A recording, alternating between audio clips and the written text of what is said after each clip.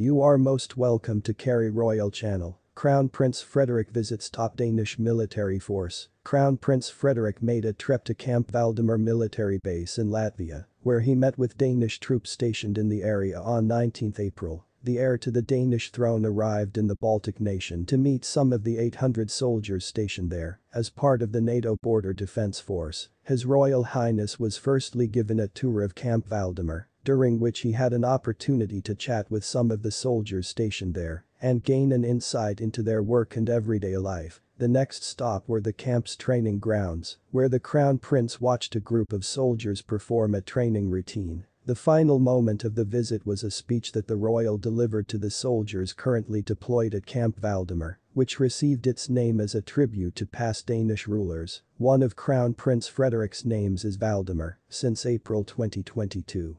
Denmark has had a force of about 800 soldiers deployed to Latvia, where they have joined ranks with other NATO members' militaries to strengthen the border of the alliance, following the Russian full-scale invasion of Ukraine and subsequent escalation in threats against NATO. Furthermore, Denmark is the leader at NATO headquarters for the Multinational Division North, located at the Adazi military base, also in Latvia. Its duties include, but are not limited to, supporting the planning of national defense of the Baltic state, training soldiers in the Baltic states military, and coordinating military activities in the region. This base is crucial in NATO's strategic plan, as it is one of the points from which the alliance can deploy its rapid response forces quickly, should the need for them arise. In addition, the Adazi military base would be in charge of carrying out combat operations in the area. This visit fits into the increase in military preparedness and